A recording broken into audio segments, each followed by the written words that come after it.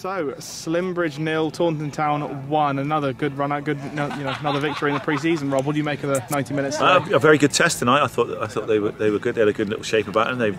They worked hard for 90 minutes, So it was good. A lot of positives. We won. It's important to win for me. It's very important that we win, and we have some momentum. And there was a lot of good things tonight. Still pre-season. We're halfway through it. And we're going to rapidly step things up in the next 2 or 3 weeks. And I was pleased. I was pleased tonight. I was pleased. Yeah, I mean, well, you say you hesitated there a little bit. Just, do you feel like you were in control for the whole 90? I think we were. In fairness to it's very difficult playing against the teams. We came and we dominated the ball. And we dominated possession for 90 minutes. I thought they had a good 10-minute spell at the end, and where they actually decided to have a little bit of a go, and they did really well. Yeah. But excuse me, we got to finish teams off. Definitely. We've got to finish teams off. We had enough chances. We've hit the post twice and the bar once, and another day. But we can't have another day. It's not good enough. No. But we had a lot of the ball, a lot of possession. We've got to learn that we have to break teams down at times and be a bit clever and better with our pass selection and the quality of our passing and the quality of our finishing. But listen, we had to dig it for the last 10 minutes. They had a real go, and it just showed. I thought Marco was superb. Made a couple of great saves. And all in all, it was a very good workout, very well. Yeah. The surface is nice, a lovely place, the music's fantastic.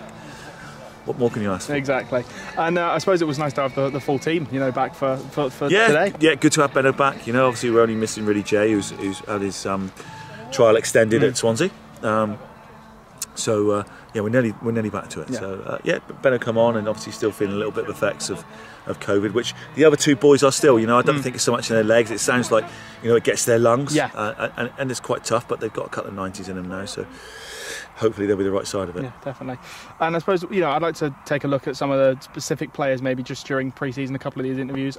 Zach Smith, our number 16.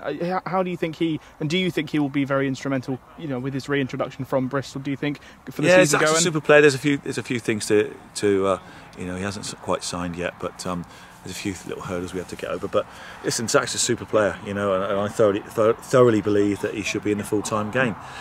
It's a bit of a funny landscape for young lads who have been released from clubs at the moment, and but if we can take advantage of that and we can help him get back into the full-time game on a short-term basis, that's fine. But I thought he was good tonight again. I thought he was good. He gives us something different.